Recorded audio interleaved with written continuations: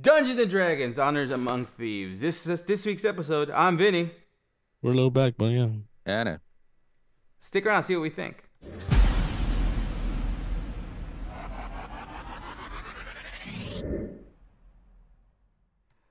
But I'm charming. Welcome to the Time of the Screen Squad. Yep, this week we are talking about Dungeons and Dragons.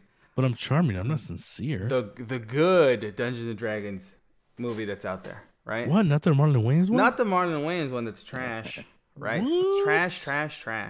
We're talking about. Which is weird because Marlon Wayans makes great movies. Yeah, The Senseless, The Sixth Man. Uh-huh. Lil Man? No, that's with Sean. That's the Wayans brothers. You got to talk about the movies that only Marlon Wayans did. The only decent one that he has is, what is that? Requiem for a Dream? Pie? I don't know. That one movie with Jared Leto. Naked? The one on Netflix? The one on Netflix. Oh, that's yeah. right. He did one like that, yeah. Yeah. No. What is it? It's like a Groundhog Day. Groundhog Day, yep. Where he keeps dying and reliving the same naked day. Yeah. Yep, Marlon Wayans makes bangers. Right? Banger movies. And the Academy Award goes to... Not Marlon Wayans. He was good in Air. He's in Air? Yeah, for like 5 minutes. Relax. But he was good. So is Chris Tucker. Mm-hmm. No, Chris Tucker was like 15, 20 minutes. He was good too. I gotta watch Air. Yeah, man. You gotta watch. Oh, sorry. Okay, so You want to be on the shoe? Dungeons and Dragons: Honor Among Thieves. This is another one of those movies that I say I did not know it was gonna be this good. Yeah, right. Unexpected. The cast is the cast is really good. It's a really good cast. Okay, look, you get Chris Pine, you get Michelle Rodriguez. That's Ozzy's favorite, by the way. Oh, yeah. Right. Chris Pine. You get Hugh Grant. Panorama. Right. Hugh Grant to do Hugh Grant things. Right, in this movie. Yeah. He talks in this movie. There's prostitutes in it. Oh no, that's a different movie. No, There's no movie about it. George Lopez is in it. Yeah. No, so you get Hugh Grant. You get. He gets a kidney. You get that girl. You get Sophia Lillis, the girl that was in It, right? In the first It chapter 1. That's where I've seen her. Right, and then you get Justice Smith, which is not related to Will Smith, right? He's not related. He's not a Smith. You mean Detective Pikachu? Yeah, he's Detective Pikachu, right? Again, I think that what makes this movie work is number one. That was a good movie too. The writing. Oh yeah. The writing is good, right? The writing is good. The story is really is well done, and it's just fun. It's a fun movie. Chris Pine is fun in it. Hugh Grant, you can tell he's enjoying being a villain in this movie, right? You could tell that he's Hugh Grant. Yeah. Right. And in real life. Maybe not. Allegedly. You didn't see him in the award show when he was being nasty to the interviewer for no reason. It's British. It's British humor. Right? That's what they say. Whenever somebody's from England and they're jerks, that's just British humor, baby. Yeah. They all to me sound like Austin Powers, apparently, in my head. He's like Ricky Gervais all of a sudden. Come on, get a. That's the thing. He's like, if Ricky Gervais has the charm, let me just be a dick to everybody. Right? That's the best I could do with Hugh Grant. What was that? That was the best Hugh Grant I could come up with. You're like ha ta ta ta ta ta ta. Yeah. Unless you're driving on the I street. spotted Caesar. Nope, that's even. See, now that's. Would you like some spotted dick? You should go to the doctor for that. I'll take the heavy cream for that. No, mate. so the story you get what is it? It's Ergen. Is it Ergen? Is that how you say it? You know these names are just insulting to me. Why? It's like you're just making up sounds now. You shut your mouth. Ergen, Birkin, Blicken, Blitzen, Blumpkin. It's all his names. Right. It's Christmas. Edgin. He plays Edgin. They even start space docking at some point. You get Edgin. You get Doric. Look, the whole adventure that they have together. Like you get introduced to them, like Hugh Grant's character. Not Hugh Grant. To Edgin, to Chris Pine and Holga's characters, at the very beginning in prison, right? they're in prison. He's telling I mean, he's telling the it's story. exactly where I pictured it starting. Like he explains kind of what led to them going to prison, and it kind of gives you the backstory of the movie. Look, They're like talking in front of a parole, like a parole and board kind of thing. it's fun. It's fun. The whole joke from the very beginning is just a lot of fun. It's and then when the movie kicks off, what the adventure actually starts, it's a story of a father reuniting with his daughter, trying to reunite the family. That's ultimately what the movie is about. Yes, after a loss, right? How you deal with that loss and how the family you find. That's what the movie's about, and I really liked it. It was unexpected. The comedy in it was really good. It was well done. It was written by the people by the team that gave us Spider-Man: Homecoming, right? That they wrote the Spider-Man movies, the Tom Holland Spider-Mans. So the humor is good. They directed the movie. What was the other movie that those guys directed? John and Francis Daly, which is the guy. I don't know. Because John Daly was the guy. If you remember, he's the guy from Superman? Freaks and Geeks. The kid from Freaks and Geeks. He was also on Bones. Which was He that? was the FBI agent on Bones. The curly hair one? Oh, wait, the guy from Waiting. Yes, the guy from Waiting. Oh, so cool. Nice. Okay. Right? See, it took me a while to get that. Da, da, da, da. Yeah, Another great movie. He directed. Hell yeah. He directed.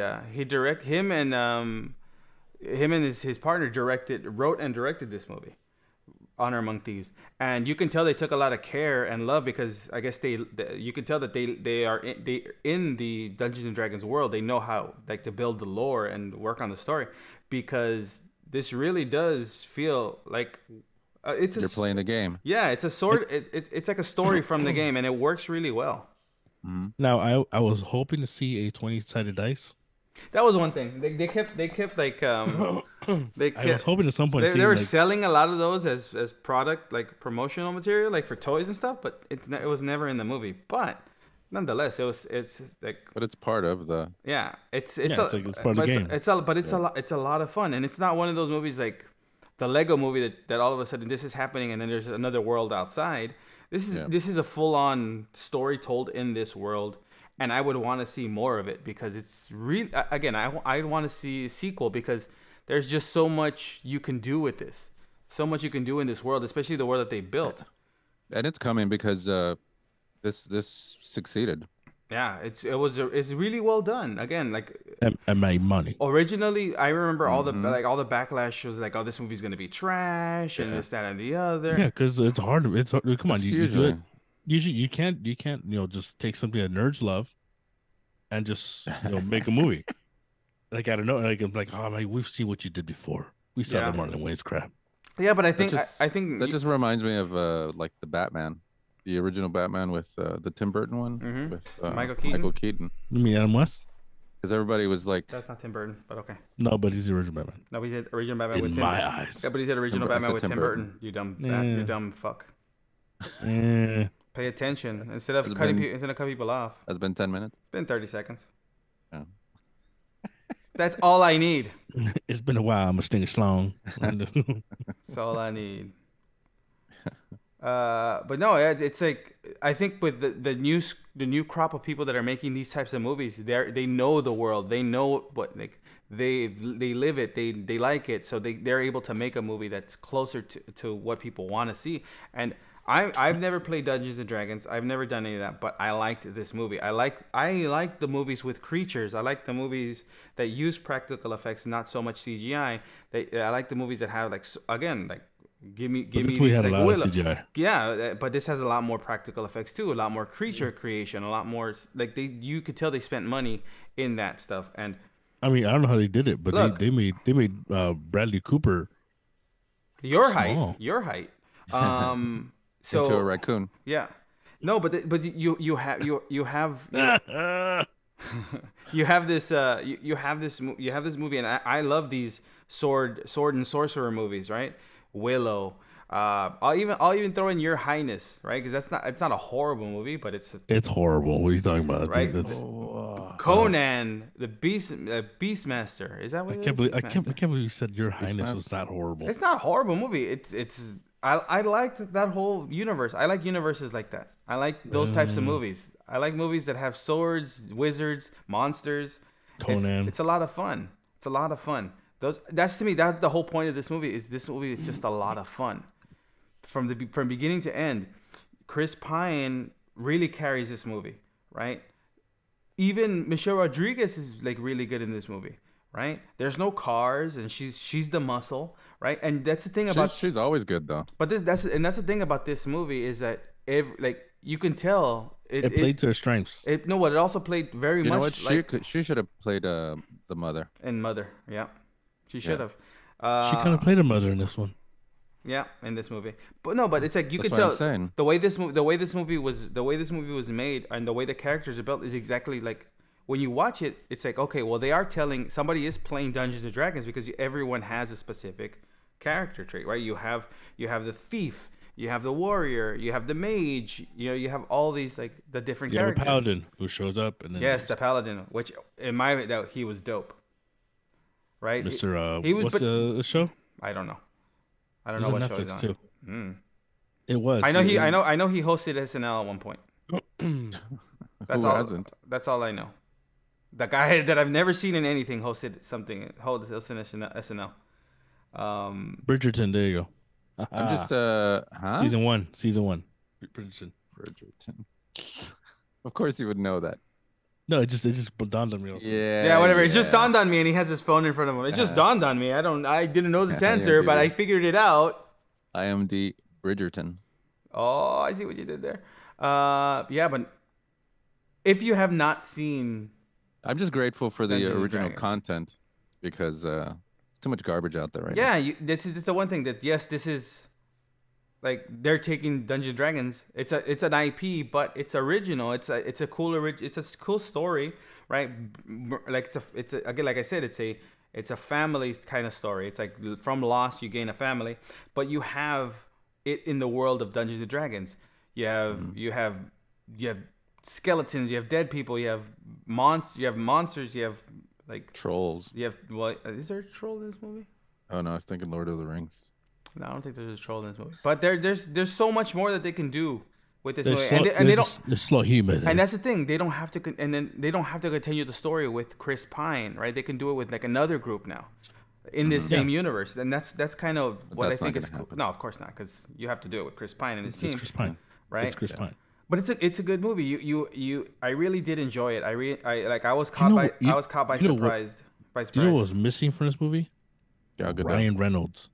No, we did not. No, that's something like, no, we did not need Ryan Reynolds because Chris Pine already is very like not Ryan Reynolds-y to the extent of being Ryan Reynolds, but he's playing Chris Pine, right? He figured out how to make a movie and be himself, right? And he's not a person that I don't want to see on the screen. Like I liked his Captain Kirk, right? I like the star. Tell that to Gal Gadot, you know. I know. It's so funny. You got caught slipping. No, but I like he figured out like that he can make these comedy movies, and play himself because that's what he's doing. And see, and that's the thing is that you can enjoy him doing that because in most of the movies he doesn't do that. Right. He plays. Ryan Reynolds is the same thing in everything. Now, he's the same in everything. Yeah. So, yeah. Which is already played out. If it works, it works. That's all that matters. It doesn't start. It only works in Deadpool. It doesn't work in all the other movies. Yeah. That's the thing. Like Free Guy was okay because he was still kind of playing somebody else, right? He was. Like, what about Hobbs and Shaw? He's not a star in that movie, and he's playing Ryan Reynolds. Yeah. Yeah. And he even did it in Ghosted. That Netflix movie. In Ghosted, he did it. He did it in that Netflix movie with The Rock and Gal Gadot. Yeah. He played Ryan Reynolds in Red Notice, right? That's the movie. There you go. Yeah. Yeah, you're talking to. Who are you talking to? Who would know this? A rock aficionado. That's right. Yeah, I know. We're part of he's your Chichi Rodriguez. We're part of a select fan community called the Rock Hards. That's how we roll. Makes a lot of sense. Yeah. Now. Well. You sus. You sus, bro. You sus, bro. There's diehards and there's rock hards. Yep. We are rock hards. No, not we use. But no, but that's the thing because Chris Pine. That's the thing about Chris Pine. Like this, he made this movie very enjoyable to watch. It was fun. It was fun, and like the chemistry he has with Michelle Rodriguez, with actually the whole team, even with Hugh Grant. That's the other thing. Like we always say that a movie is only as good as its villains, and you like although he's not when you watch this movie, he's not. Yes, he plays a bad guy. He's not. He's a mastermind. He's not a menacing villain. He's a mastermind. Right. He's but it's well done, and it's like you also like Hugh Grant's character in the movie. I want to see more of Hugh Grant's character. He is funny. Like give him time to play a villain again, and I'm sure he could do well again. Hugh Grant is really is I think an untapped potential in these types of movies. Right? Yeah, I liked him in that movie. Bit of technical difficulty, but we're right back. So yeah, so we were Man of Uncle, yeah. Yeah, I want to see a sequel, but that'll never happen. Happen. Armie Hammer fucked it up. He eats people. Apparently. Allegedly, right? And then all of a sudden he was selling condos. Weird. I thought that was disputed. I thought it was I don't know. I don't know, right? But whatever. It was only in text, I would want to see a again, like I said, I think Hugh Grant warrants putting him in villainous roles that I think because I think he would do well in like this again, like in this type of environment. He was a likable villain.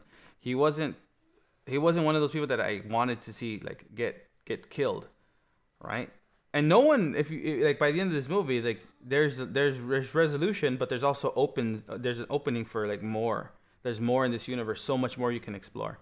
I mean, if you have not seen Dungeons and Dragons Honor Among Thieves, it is available now to stream. You can purchase it. It's Fandango at home or whatever, like if it's on Vudu or whatever, or on Apple TV. You can buy it. You can buy it and stream it. It's a highly recommended movie. It's a lot of fun. It's an adventure. It's fun to watch. It's good. So I guess it's good. On that note, this has been Vinny.